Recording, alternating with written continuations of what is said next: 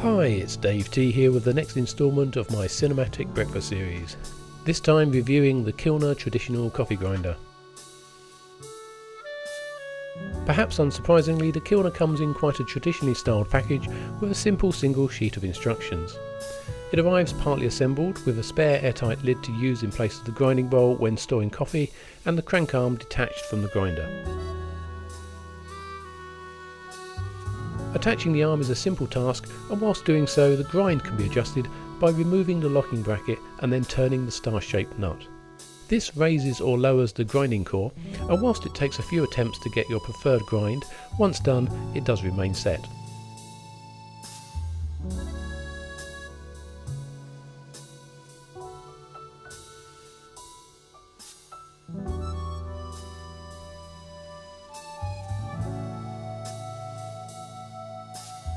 Load your chosen beans into the stainless steel hopper.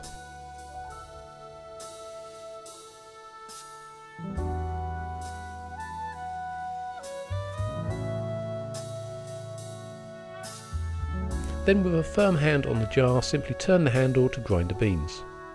I was pleasantly surprised with how little effort was needed to use the grinder, and can usually grind a hopper full of beans in about 3 minutes.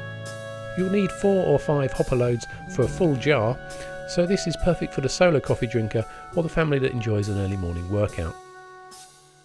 One minor criticism is that the knurled nut that holds the handle on can come undone whilst grinding unless you really tighten it up firmly.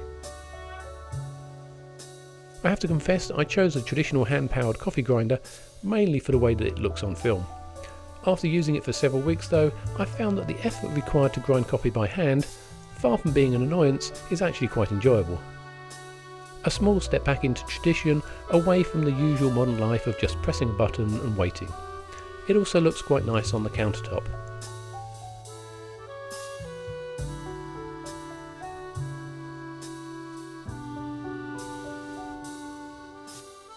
I hope you enjoyed this review, and if you did then please show your appreciation by hitting that like button, and to see more in my cinematic breakfast series please check the playlist or subscribe to my channel. Have a great breakfast, and as always, thanks for watching.